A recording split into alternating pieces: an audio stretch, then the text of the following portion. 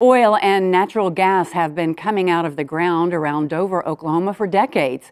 But now, the small community finds itself in the middle of one of the most profitable oil plays in America. It's called the Stack.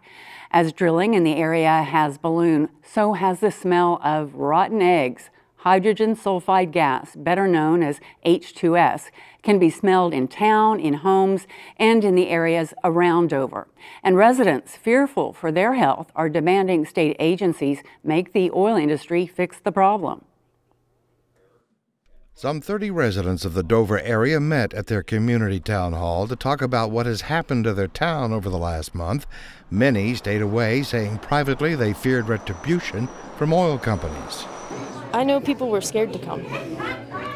You know, people are afraid to be on camera and afraid to stand up, and it shouldn't be like that. To stand up and tell state officials what they have been living with for more than a month. Rotten egg, I mean, it's just disgusting. I mean, you drive into it and they're telling us that they can't smell it. Well, I'm sorry, but you can smell it. 3 people from the Oklahoma Corporation Commission were at the meeting to answer questions, but residents left that meeting with few questions answered and a growing frustration. You know, when people are struggling to even get anything said, it's how is that a meeting? It's a lecture on something that's not going to change anytime soon. Jensen Smiley grew up in Dover. Her mother Karen and a neighbor, Beatrix Barr, first filed complaints with the commission about the odor that was overpowering their homes. The Smiley home is about 300 feet from a Chaparral oil well that, when it began production, hit 900 parts per million of H2S gas.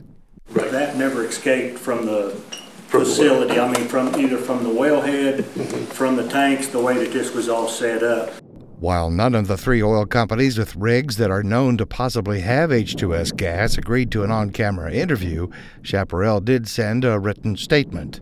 The company says it is committed to safe and environmentally friendly operations and that Chaparral immediately began chemically treating the gas stream to reduce the H2S level. Within hours of treatment, the H2S in the well's gas stream was reduced to 0 parts per million and has remained there ever since. But Karen Smiley says she still smells the rotten eggs to this day. Beatrix had to come get me one morning because I was coughing. I come downstairs, my eyes were burning, my throat was burning, and she come up and took me to the hospital, and I was seeing double by then. Others at the meeting had similar accounts of the rotten egg smell distinctive to H2S gas. Annette Gonzalez works in the Dover post office. My office smelled very strongly. And it says here that you can have loss of smell. It's gotten to the point people will come in and say, "Don't you smell that?" No. And my friend and I were there, and we both could smell it. Our nose was burning. And my mom kept mentioning we can smell this gas. It got so bad that I almost just left because I couldn't handle the burning smell anymore. Why did I mainly smell it in the middle of the night and usually just for 2 hours and then gone? What are these oil companies doing at the well sites for 2 hours? There was no answer to Ms. Barr's question, like so many others that came up during that town hall meeting. Corporation Commission Region 2 Manager Brad Ice told the group he has yet to even smell what they are smelling. And I'm not doubting you guys one bit. I'm not calling you liars or nothing. I've personally been up there 3 times. By the time I get up here, I can't smell anything. I need to smell it to see what it is. Mike Cantrell, chairman of the Oklahoma Energy Producers Alliance, says he talked with a geologist who has decades of experience in the Dover field about where the H2S gas came from.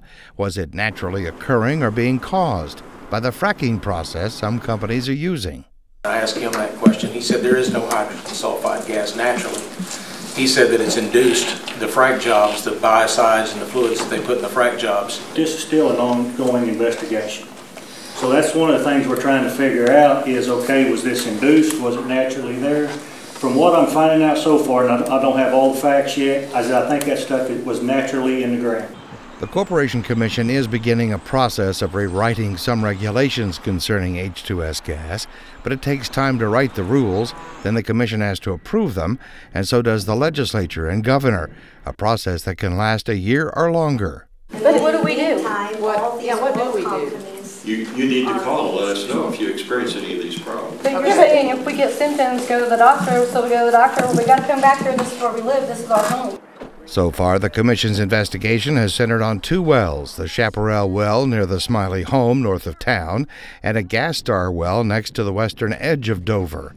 Now the Commission investigation is spreading out. We started with the 9 sections around Dover. We want to get them done first because I feel like that those are the most important with the population. Meanwhile, the Department of Environmental Quality has quietly been investigating the source of the odor for the last several weeks. I talked to the DEQ, and the DEQ told me that the pressure valves had blown on that well, on top of that well, that night or that day. So, I mean, that's not, and the vapor return system or whatever it's called was not functioning. Several weeks ago, we drove to Dover to check out the wells residents were complaining about.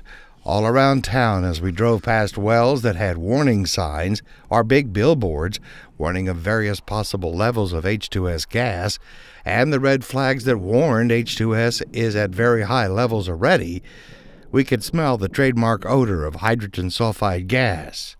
At a well just 2 miles east of Dover, operated by Oklahoma Energy Acquisitions, we pulled over to get video of the sign warning of possible H2S gas, to compare it to a Chesapeake well right across the road that had no such warning. You could immediately smell the rotten egg odor, but as we began to shoot video, the smell went away. Then there was a strange chirping sound, and the smell was overpowering. We waited for a few minutes to see if this trend kept happening, and this is what we heard.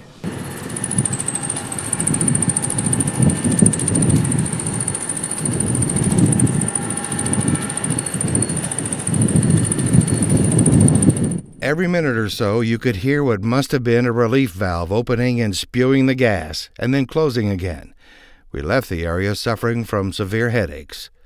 The Department of Environmental Quality has sealed their complaints from local residents pending the outcome of their investigation, which they have promised will be made public when it's completed.